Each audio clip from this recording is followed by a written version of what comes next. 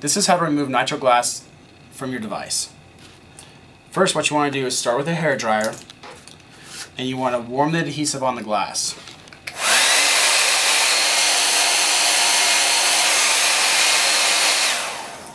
You want to do that for 15 to 30 seconds to warm the adhesive so it releases from the glass. Then what you can do, you can either use an X-Acto blade or a guitar pick to release the edge. What you want to do is get the tip and just work right underneath the edge until it will release. If the guitar pick won't get underneath, you can get an X-Acto blade and get the edge just to pop up. Once it's popped up, you don't need to use the blade anymore. You can use your guitar pick to work all the way around the edge.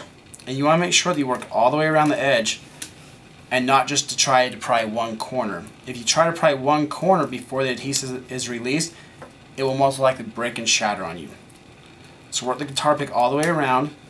You might need to put a little pressure on it because the glue is pretty tight. Keep working it, and then once it's off, you can get your nail and release it. And that's how you remove Nitro Glass.